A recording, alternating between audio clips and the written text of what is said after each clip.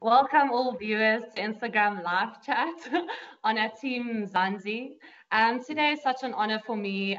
We're commemorating and celebrating someone who really inspires me. We both spent time in Pretoria and we even shared the same club. A true gentleman of Olympics and a real legend. And today, exactly 4 years ago, he won his silver medal at Rio. So we welcome no other than Cam van der Berg. Hey Todd, thanks for Hello. having me. How are you? Good, thanks, and you? It's such a lovely surprise to chat to you again, 4 years after the silver medal. Yeah, I'm even stressing because you're so amazing. And I don't know why I'm interviewing you. Well, I'm sure if the Olympics went on, I would have been. I would love to have been hearing from you. Whatever No. the position you would have come would have been amazing, I think. Oh, thank you. Okay, so first, we'll obviously speak about the race. The basic question is always what was going through your mind in the call room? Do you listen to music? Basically, what is your pre-race routine? Sure. I mean, it feels like just sort of forever ago that I was, Yeah. racing. I mean, it's only been 2 years, but I mean, I used to, I think like as a lot of athletes, you go through phases, and you grow as an athlete over time. And when I was a little bit younger in my career, I used to enjoy getting like really hyped up and like quite techno, like dance music. Um, and towards the end of my career, I was sort of a little bit more relaxed. I think sort of matured with age, and you kind of understand a little bit better how to control your mind, and you listen to different types of things, or maybe you don't listen to anything. So it's kind of like as you go, and I'm sure you probably feel the same way. You cater for the environment and what you need from the day. But if I could even just remember 2016, I think, yes, I was a lot more relaxed at that stage. Sort of wasn't sure, but was thinking it's probably going to be my last Olympics. So it was kind of a bit of a taking it all in experience of, probably the last time I'm going to be in the call room for an Olympic final, and walking out, and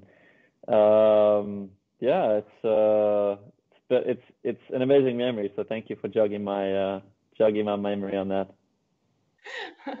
Okay, well, that's amazing. Did you even like before you actually dived into the race, did you expect a certain time from that race? Did you expect to swim like maybe 57 or something, or did you did you know that you were going to go in and swim 58, if that makes sense?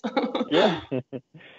um, I remember 2016 was a weird year for me. Going into the games, I knew that I wasn't in the shape that I wanted to be, so I wasn't as happy. But it's kind of funny reflecting now, like back on, I'm still very proud, and it's amazing to watch it because, I think as athletes, we're so perfectionists and you always want to be the best and win. And it was sort of a strange feeling for me going in, and I knew that Adam was so strong, and I almost sort of, deep back in my mind, I was kind of almost just trying to get that silver medal, which is really not like me. But the whole year, and I had a couple of injuries and just silly sort of things that didn't add up, and I was really lucky in a sense, like I was celebrating the silver medal, and I was very fortunate enough to walk away with that. So sometimes I think to myself, like it was like like a bronze or like a last place. So to get a silver, actually, now, as I said, reflecting back, it feels like such a victory, and I'm probably more proud of that race today than what I was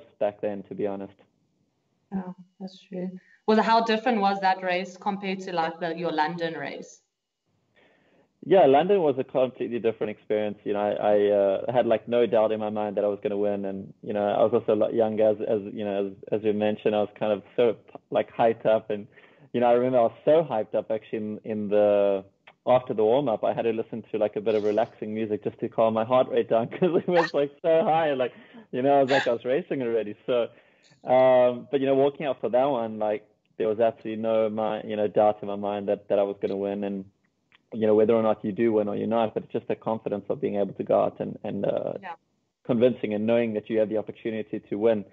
And that was the most amazing experience, to pull that off and finish it. And I think like one of my most perfect races that I've pulled off would definitely be, if I think about just the emotional control plus the physical came together so perfectly and culminated in an Olympic gold medal, fortunately. Yeah. I must say, like, I'm not very experienced like you, but I must say, like, most of the races or the races I actually ended up doing really well with was probably those races that you like had no doubt about like your potential. When you stood at the blocks, it was like you weren't doubting anything. And every time I try and like, if I stand in the blocks, I try and remember how I felt then and like try and because it's a memory that actually you remember. It's like I was completely like zoned in and I knew I could do it, and where sometimes if I don't, then I can see it affects my race as well. I don't know if it happens to you. No, well, I think watching you train, there with Rocco, I can definitely say I think you train a lot harder than me. I would have a lot of confidence going out, knowing that I've got the stamina and the strength to win. So, I mean, I never forget watching you in Commonwealth Games. You had such an amazing competition there, and it was just like really awesome, for me, knowing it was my last, but to be able to watching you pull through there was really special, very cool. That was actually stressful because I think it was your 50 race was right before my, I think 100 or 200 race. And you came out there with a gold, and I was just sitting there behind the corner. And I was like, this is going to be disappointing. Like, here I am going to swim after Cam. But it Well, also don't fun to me. I was like, yes, Team SA. I know exactly how you feel because, for many years, Chad and myself, obviously, also, we'd always be racing sort of like, I'd be doing 100 breast, or 50 breast, he'd be doing 200 fly or something like that. Yeah. And it would always be the similar occasion where, if one got a medal, it was like, oh, he got a gold, I better get a gold. Or, or he got a silver, then it was always like, like if when I get gold, he gets gold or vice versa. Now I'm going to get a silver. So it was always a bit of a taboo and, something that we always chuckle and laugh. And, I remember when I retired, he kind of said that he doesn't know who to look for now. So look, likely he can look to you now. You guys can continue that tradition. But I guess I can probably say thanks because you pumped me for that race. I was like, I can't disappoint Team SA right now. Good to know.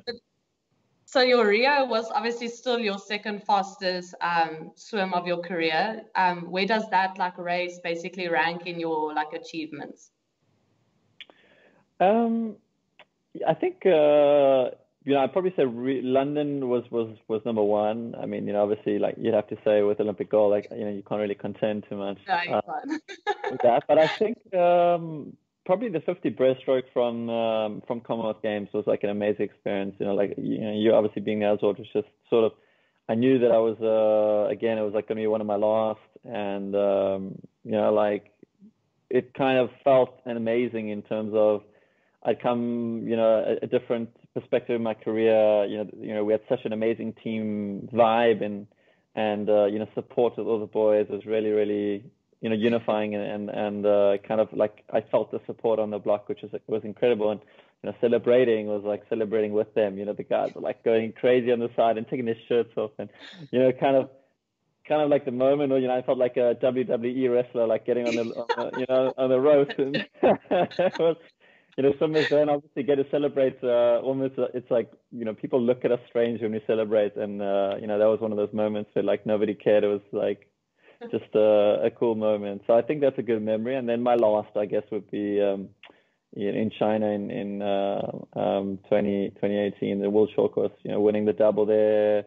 Having my mother, my wife, just like finish off on such a high was a good experience as well. Again, just taking it in. Like last time I'll ever swim at a World Champs in a final, be on the podium was quite emotional. It was amazing. Imagine.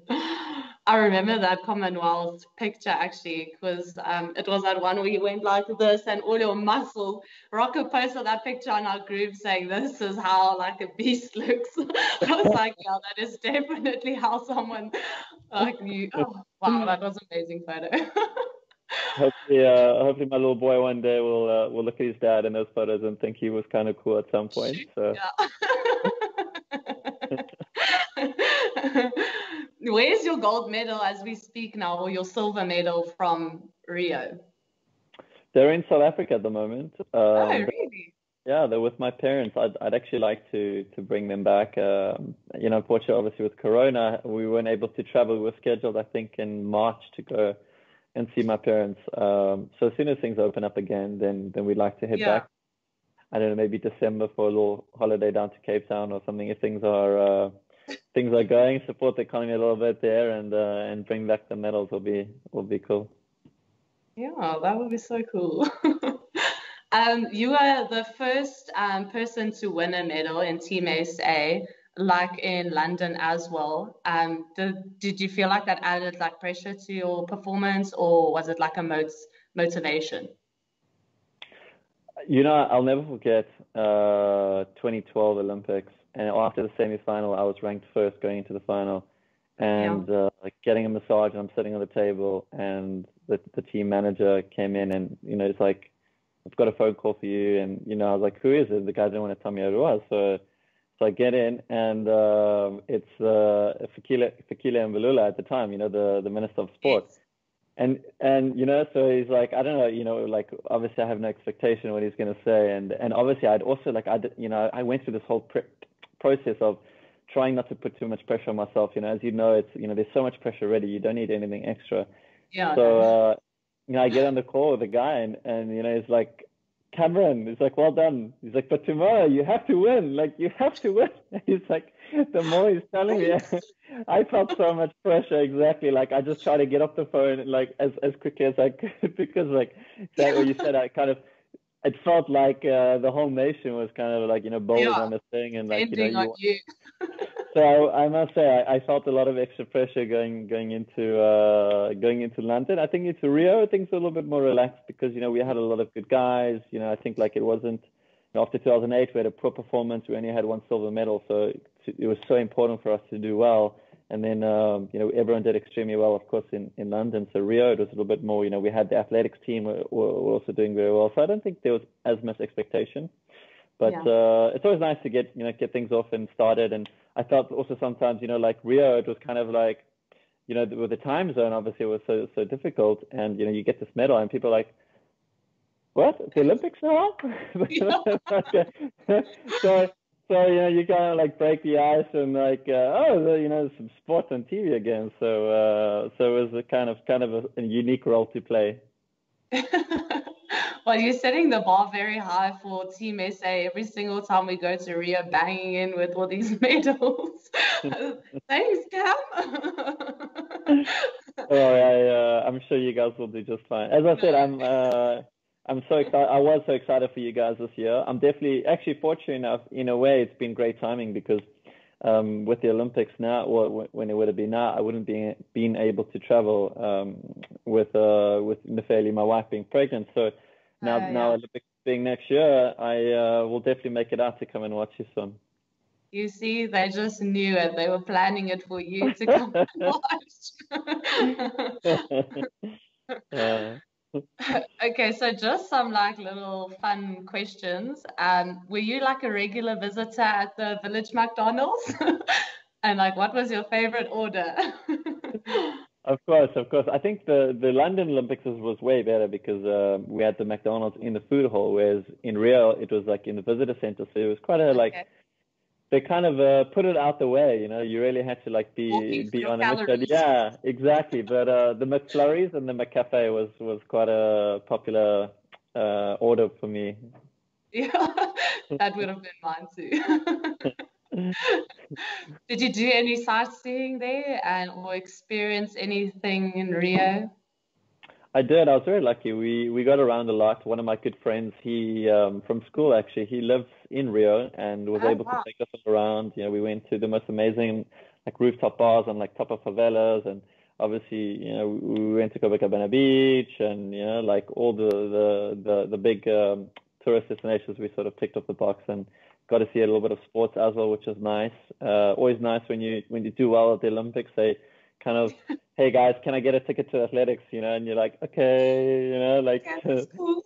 So it comes with the perks, which is always a good incentivizer. Yeah. But I enjoyed it. It was a really good, really vibey games, and it was really nice. That sounds fun. So we all know that whatever happens on tour stays on tour. But do you have any funny stories or yeah, that came out of Rio or a memory that you can remember?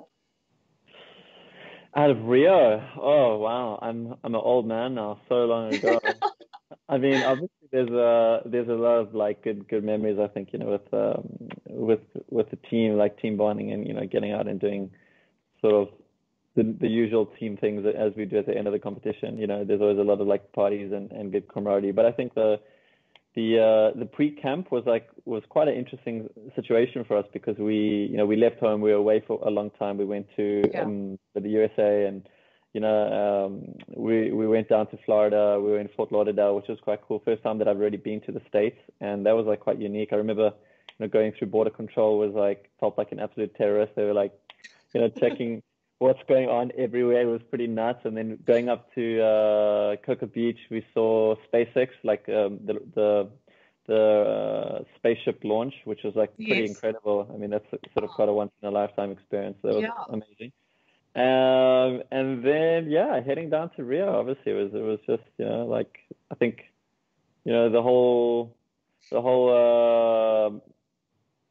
whole like combination of like a 4 month period to get to the Olympic Games is just as special as being at the games, with your teammates and so many of the guys I still speak to all the time that even came all the way to Greece for my wedding. Just shows you that you build Yeah. most of like special bonds with all these people and Yeah. your friends for life. It is true. Swimming always has, well, could be other sports as well. I'm just talking from swimming experience. You do make a lot of friends. That's all those hours of swimming and together. It is an individual sport, but it always ends up being a team sport because I think that's the one thing we all look forward to is making the team, getting to know each other, and that actually makes the trip, if that It makes does. sense. It does. It does. It does. I totally agree. Yeah. I'm sure the team dynamic is just as good as it used to be, right? Yeah. Good, good to hear. Okay, so as a newbie to the Olympic team and Olympic Village, hopefully for next year, what advice would you give me or any other person going for the first time?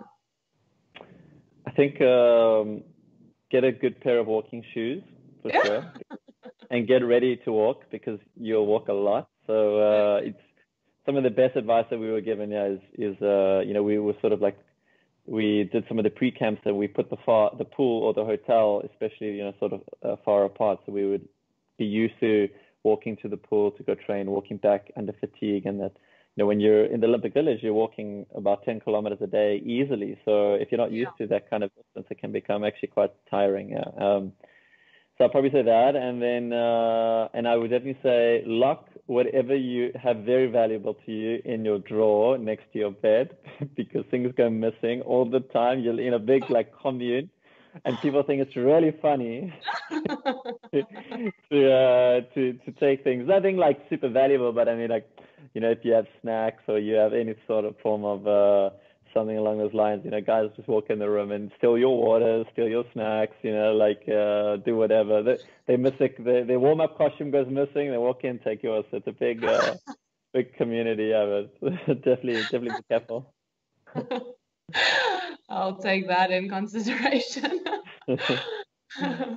Okay, so I'm sure you've been asked this many times, but is for young aspiring sports people that are watching, what advice can you give the youngsters so that they can also achieve what you have achieved? um, I think what's that mean like good stand is just always sort of I think finding the situation or finding what you want to achieve and the fun in that. And as I said, like I changed as a swimmer so many times in my career. I almost like recreated myself, and it was like the reason I was doing it was because I would sort of achieve a certain point and maybe a certain way that I was training or doing something became boring for me, and I would go into another avenue. I would look at a different thing to focus on and found enjoyment in that. And it was always enabling me to just work hard, to be able to have fun because it's something new and you're enjoying, and still at the same time be able to excel and grow in the right direction to reach your goal. So you know, even now I'm in a new career and you know, completely different, obviously, to what I used to do. It's, you know, it's finance, it's numbers, you know, you're dealing with other people's money and there's regulation and it's so different. But, you know, I've had amazing mentors, but I've just also found like certain sections in finance that I love and that excite me. And, you know, and we head down those roads and so far they've been paying off. And, you know, I mean, touch wood, this year our fund is the best performing hedge fund in Europe. So we're sort of like another Olympic gold in terms of like, that's my new Olympic gold, but in a different sphere. But just shows you that, you know, when you find the passion and you're willing to work hard, you're definitely going to be able to achieve whatever you need. Sure. Yeah, that's actually one of the next question would be about your life after swimming, and clearly it's going really well. So how did it affect you, and any advice for us that we can plan for post-swimming?